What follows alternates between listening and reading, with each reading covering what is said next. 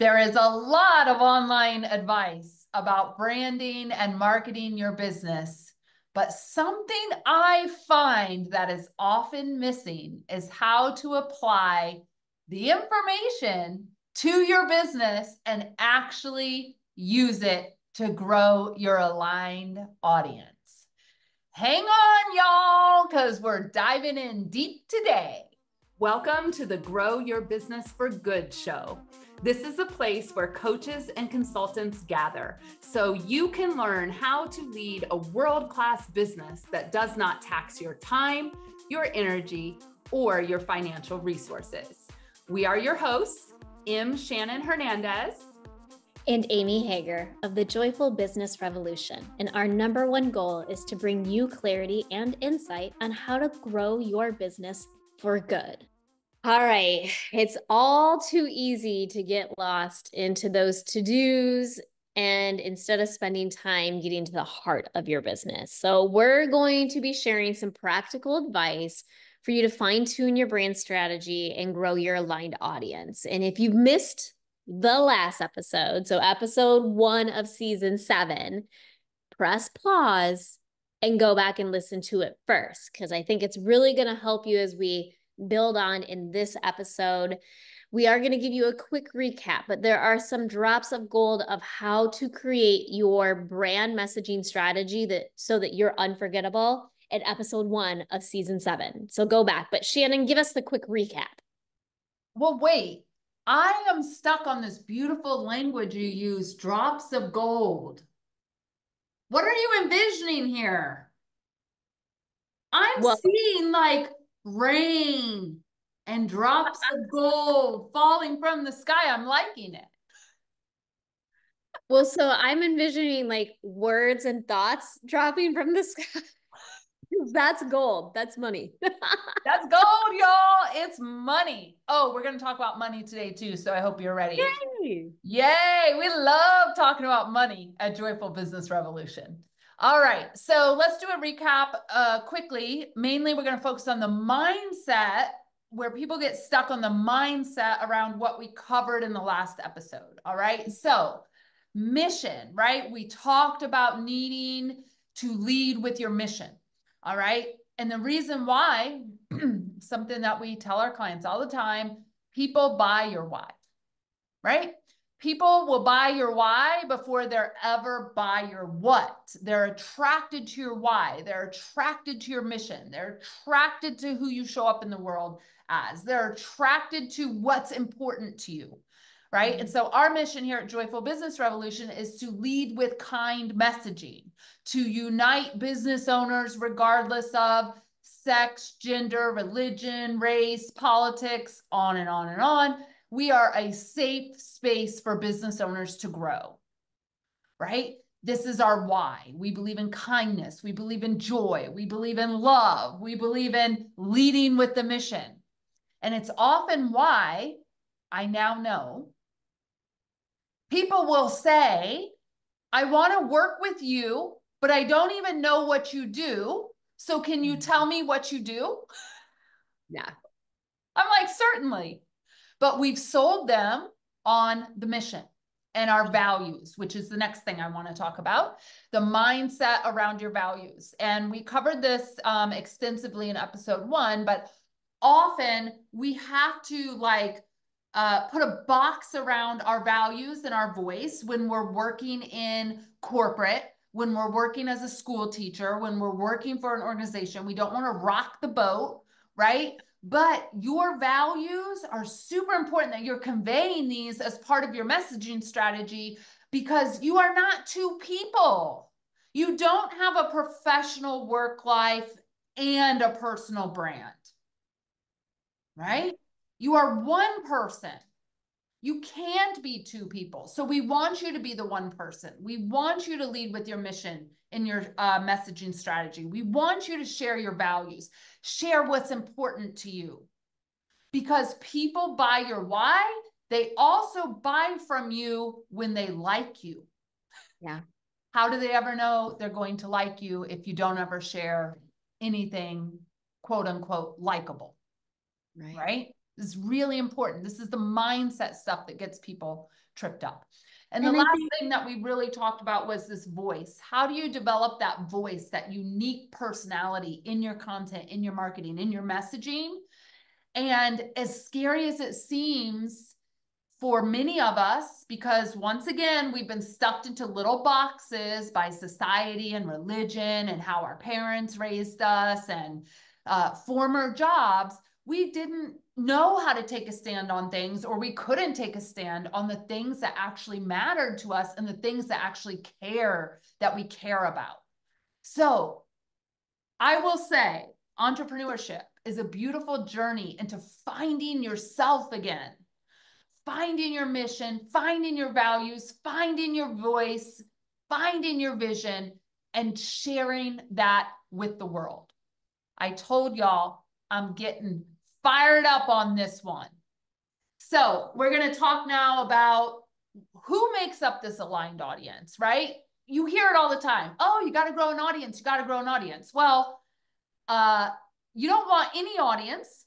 right. You want an audience who believes in your mission, your vision, your values, and resonates with your voice.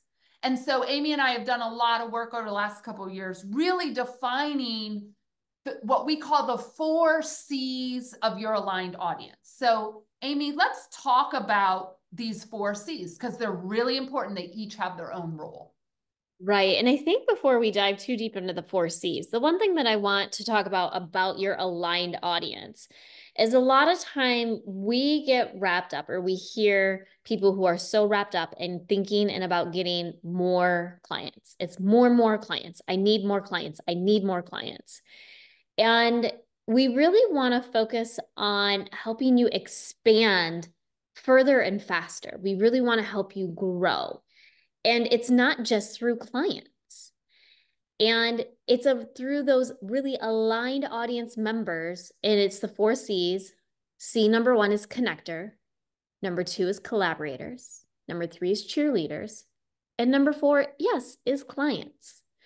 And so when you think through how to define your connectors, those are the people who you're connecting with, who are helping you expand to be more visible, to find more of those aligned audience members. And they're really the ones who are going to come across someone and say, hey, you should meet my friend Shannon. I think she could really help you. Those are those connectors. And when we think about, well, how do we meet our connectors? Well, in this brand, we love doing mastermind dinners. Shannon's got one later on today. And it's pretty cool because she is having dinner with 5 people she doesn't know, 2 people she does know, and then she's the other person at the dinner table. And it's really, really interesting from these mastermind dinners who has come into our universe because they knew someone who did a mastermind dinner with us before because they've been a client or something along those lines. So really figuring out how to find your connectors and how to find it in your way, I think is super duper key. The other group, well, Shannon, do you have anything else that you want to add about the connector group? Because this is one group I think that you're the strongest at. Yeah. Wow. I'm really glad you said that. I had a belief, a false belief years ago. Well, okay, story time, y'all. This is important. All right. Years ago, just 3 years ago, my nervous system was so dysregulated. I could not, I was having trouble barely functioning for about 3 hours a day. That was it. I canceled all connection calls. Amy knows. My team really had to help me through this time, right? All connection calls went to Amy. I didn't do dinners. I didn't do anything except what the bare minimum of what I needed to do with my clients and to lead my team, right? So I had a belief that I wasn't good at connecting, or that I didn't like connecting, or that people were better connectors. What I now know on the other side is my nervous system was protecting me so I could heal. I'm a really good connector. So Amy, thank you for reminding me of that because I almost forgot that part, right? Well, I'm glad I reminded you before you go to dinner tonight. Absolutely. Yeah. So the thing about, I think you will know who a connector is in your audience when they say to you, who can I introduce you to? Right. Who are you looking to meet? And I will also say, it is not a skill 90% of people have. And I think it's because there's only about 10% of the world that are true connectors. So as a connector, that can feel lonely sometimes. I'm constantly making introductions for people. And if I was somebody that operated from triggers or trauma, which I used to, my old self would have been like, screw that. I'm not connecting them anymore. I'm getting nothing in return. Right. Dysregulated. All right. So it's important that you know the signs of your connectors, what they're saying to you, and you nurture those people and you nurture those relationships and you build some kind of system in your own business where you're reaching out. I spoke with a client yesterday and she said, I don't know what my problem is. I'm a connector, but I'm dropping the ball on all these connections that I've made. And I said, do you have a system in place? And she's like, I should. And I said, Yeah. remember the thing I taught you, list of 25? Use it. And she's Right. like, oh yeah, I need to use that. I need to build a connector tab. And she Yes. messaged me today, Amy, this was Melanie. And she said, just want you to know I'm on it. I've got it all lined up. I know where everyone Good. is and I'm making moves. Good and organized. And I mean, that's the thing, like connecting for those of us who are connectors does come easily, but there's a lot in our beautiful brains. We can't remember and hold everything up there. So really get a system into place to make sure that you are nurturing those connectors because they're so important to your aligned audience. The other important one, well, I mean, there's three more. Number two, collaborators. And when you really think about your collaborators, those are people who also serve some of the same clients, have some of the same aligned audience members. They also probably share some similar values as well. And when you feel that there's that synergy between your two businesses and between your two missions and visions and you two, then that's a really good sign that you could be collaborators. And some of the things that we do with collaborators is, we'll do lead magnet exchanges in our emails. We do teaching exchanges. Shannon or I will go teach in their community. They may come and teach in ours or go live in our Facebook group or something along those lines. But it's different offers that really serve the same people. And that's what makes them such a great collaborator, on top of the fact that you probably have mission, vision, and value alignments as well. And so, Shannon, this is putting you on the spot. We've done a lot of collaborations so far this year. What do you think was the most joyful collaboration for you? Oh my God. You didn't give me time to prepare for this. I know. And you don't like it when you don't prepare for things, but I'm throwing you on the spot. You made me row last episode. Yes, I did, y'all. She rowed her little rowboat out into the Atlantic. Oh my gosh. Okay. I think, okay, there's two categories here. One set of collaborations I love it because it's easy. All right. That you can, if you draw a straight line, you can have easy collaborations to way more complex. Not that one's better than the other, but the easy collaborations for us are lead magnet exchanges, where I send a lead magnet to my audience and they send my lead magnet to their audience, right? So those are always super fun for me. And Amy, I haven't been able to update you because I've been a little busy connecting and collaborating over here, but I now have the rest of this year's lead magnet schedule done through December with calls booked for 2026. So I'm feeling good about that. 2025. Too far in a year. Yeah. Oh my gosh. I don't know about, I'm trying to think of a teaching exchange. I love when people invite me into their community to teach. I love coming in and teaching messaging and email marketing and aligned audience and all of these things. So I don't know if I have a favorite besides just how they feel different, right? The energy that they feel different. And I think that's really, really important. Like the energy it needs to be feeling uplifting and joyful. And you need to be looking forward to it and that it's something that you want to do, not something you have to do. If it feels like a chore, it is not the right collaboration. And you really got to think through it.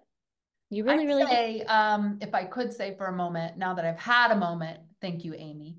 I would say I'm really excited about the collaborators for how we have re-envisioned our retreats.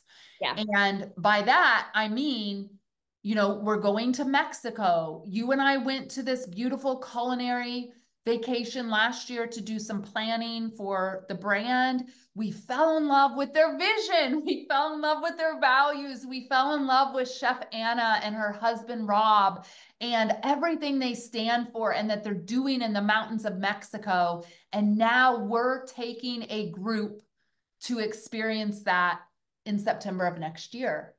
So that's an exciting collaboration to me. We've put Italy on the books. You and I will have a call with the lady from Italy. And I knew she was a collaborator and connector when she came back to Jordan in HQ email and said, I really want to meet Shannon and Amy and plan before they start marketing. Is it possible? We're like, of course.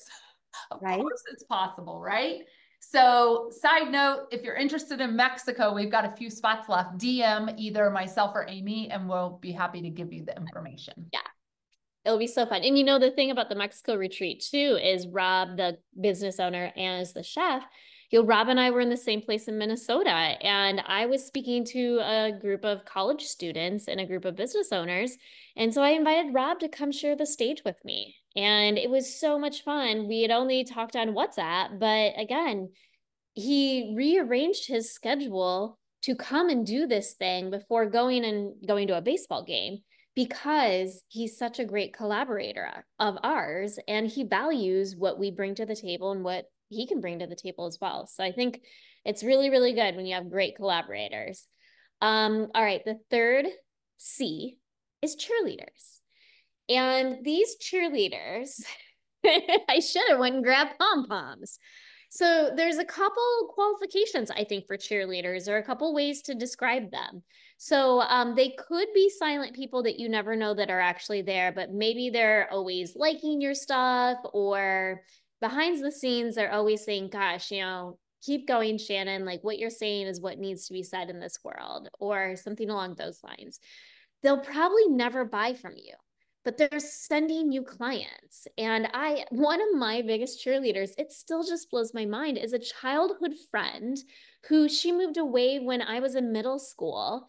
And yeah, we've kept in touch over the years, and I've been to her house. She's been to my house. And, 25 years later, we're still friends. Thank God for Facebook, right?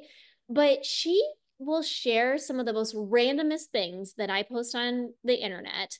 And she'll say something like, hey, check out what my friend Amy is doing.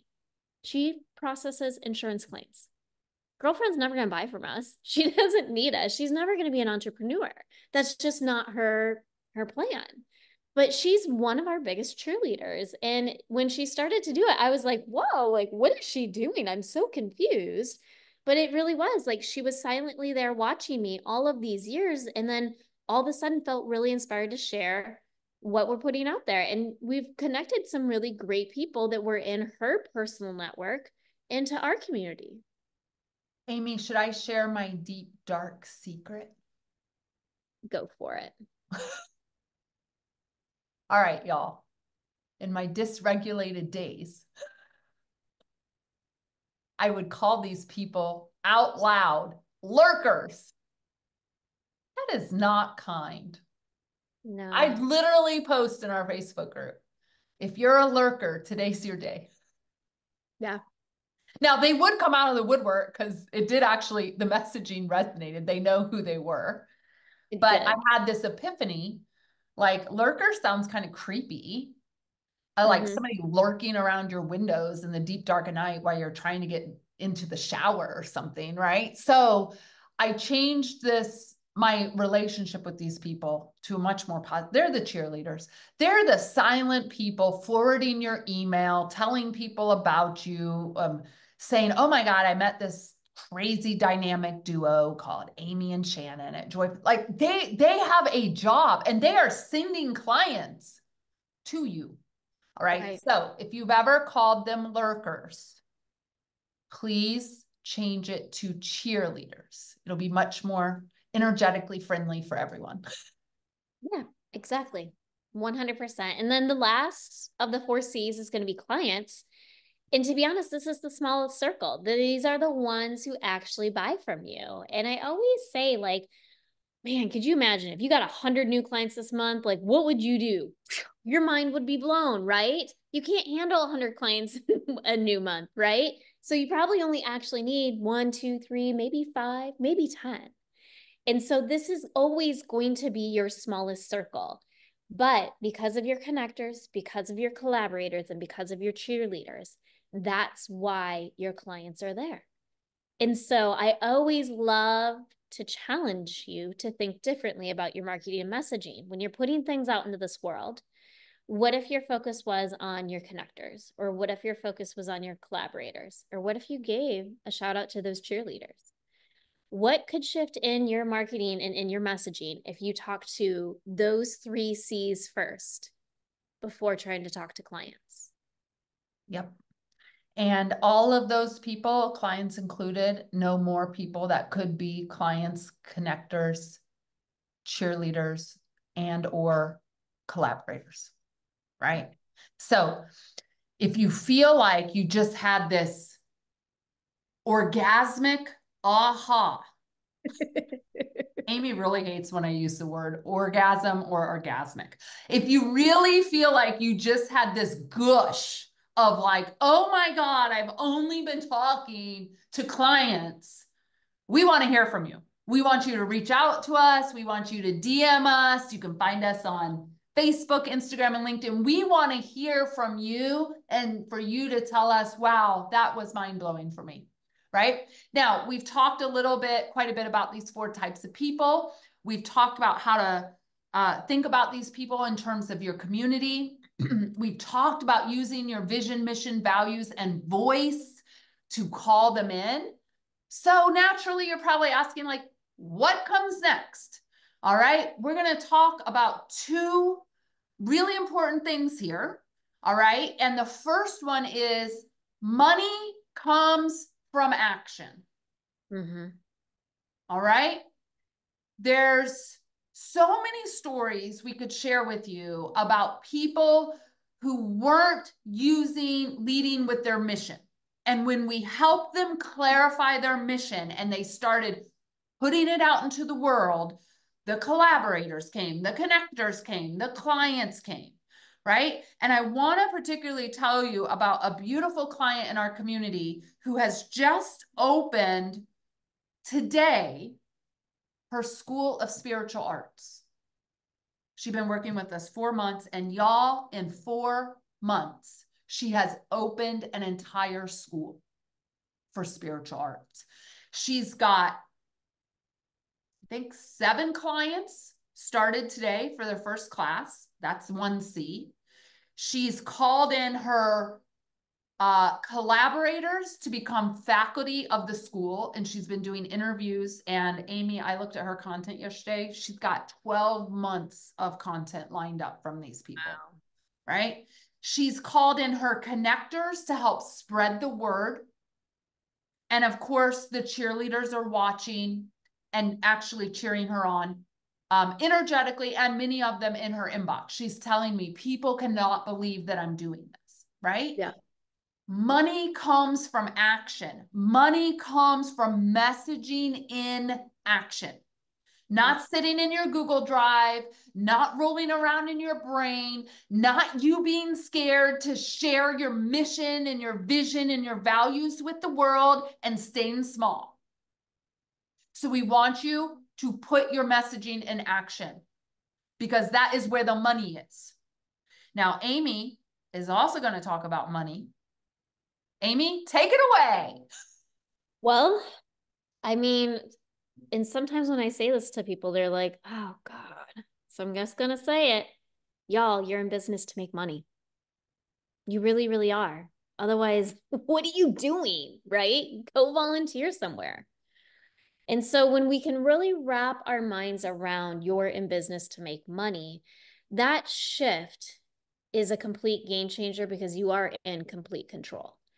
And we have a client who was really, really struggling, like not even sending the invoices to clients that she already had executed services for, and not closing sales because of her belief around money. And it really boiled down to that she really has a hard time believing in capitalism and the way our society is set up.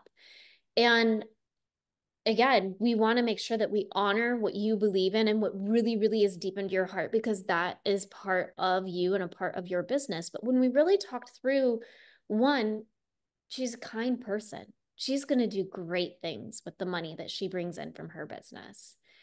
And two, she can help so many more people when she's making money. But she can't make money if she doesn't send those invoices. And so what we kind of concluded on is there are charitable organizations that she's donating some of her profits to. So like every $100 that she's bringing in, I think 10 is going into a fund that will go to these organizations that are doing the things in the world that really, impact her, that make her life better, that can make other lives better. And then we also talked about starting a scholarship, so that when there are those ideal clients that she's just so jazzed to work with, but there really is that inability to invest, she can support them. And that's something we've done here at the Joyful Business Revolution for years now, is we have a scholarship fund. When there is someone sitting in front of us that we absolutely want to invest in, we're able to do that through scholarship, and we're able to do that through our Joy Team program too. And so you're in control, but you cannot make the impact that you want to make unless your business is making money. And so if that brings up a lot of fears and a lot of things inside your gut, let's talk through them. We absolutely need to talk through them. We need to honor them. We need to feel those things in order for you to make that impact that you want to make in the world. You can impact people through your services, but boy, you can make a larger impact with your money. Absolutely. So as I say, y'all, let's go make that money in service of you living a beautiful life, eating healthy food, doing all the things that you value, and helping others around you, funding organizations you believe in, right? Super important. All right. So this has been a really fun, full episode. All right. And so one of the best places, as you all know, if you're listening to Amy and I, profusely spill our joy into you, to start growing your audience, continue growing your audience, focus growing on your aligned audience, is your email list. All right. And if you're not sure how to even do that or how to get better results, making money from your emails, getting more aligned audience members and community into your email community, then we have something super special for you. Because you're listening to this podcast, we are going to offer you a discount code to come into our email messaging and marketing mentorship. We call this the Content Personality Club. We meet with our students in the club every month, helping them with one email a week to deepen relationships and double revenue. And we would love to have you with us. We would love to help you dial in your vision, your voice, your mission, and your values. You can use the code podcast500. That's podcast, all caps, no space, 500. When you go to thecontentpersonalityclub.com, and you can join us and become one of our clients, so we can help you make money in your business and make that impact that you're wanting to make as well. All right, well, we've got to wrap this up. So in our next episode, we are going to explore the difference between brand messaging and brand positioning. So we will see you then. All right, bye-bye. Adios.